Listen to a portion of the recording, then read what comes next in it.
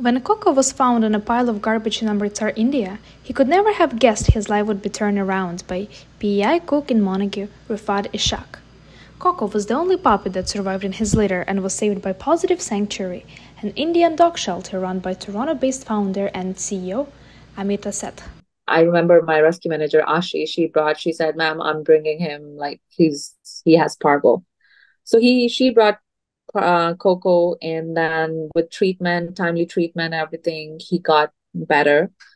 And when Rifad reached out to me, and he said he wants to adopt one dog from my shelter.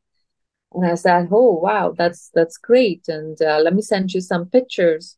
And then when I sent a picture of Coco, he fell in love. He just fell in love. And because I grew up, I'm from a country where we have tons of street dogs. I always wanted to adopt one back home, but it's not socially acceptable everywhere to have dogs as pets. So when I was finally able to be in a position to adopt a dog, I wanted my first dog to be a pariah dog, which is kind of like a bit of a symbol for me. India Pariah dog is one of the oldest and most common Aboriginal dog breeds in India and other countries. In Amritsar, there are around 50,000 street dogs alone. Pawsitive Sanctuary gives priority to the injured dogs and helps find them a local feeder. We get 80 to 100 calls on our helpline every day. And then based on priority, like based on what is urgent, we decide that, our nurses are going to go in that direction today.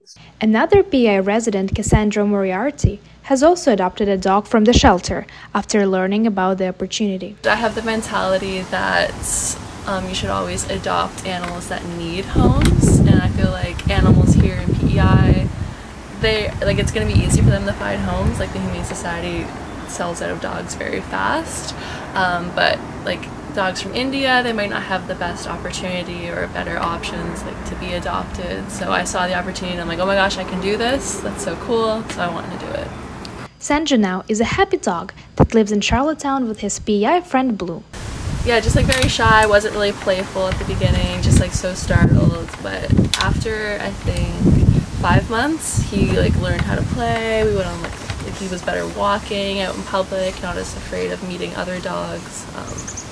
And you started to see his personality. Pawsitive Sanctuary prefers local adoptions, but if someone abroad wants to adopt, they will make sure to find a way to connect the dog and the adopter. All it really took was a phone call and a conversation with Amita Seth, who's the founder of the sanctuary, and all the processes that had to happen for me to get this dog out in Canada was taken care of by Pawsitive Sanctuary. I literally had nothing complicated except to just help them financially to pay for all the bills necessary. Moriarty believes more people should consider adopting dogs from away. I never knew that it was possible to adopt a dog from away, so it kind of opened my eyes to being able to do that.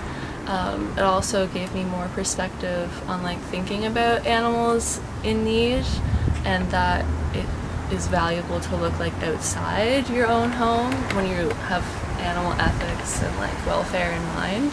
Biswas for SaltWire.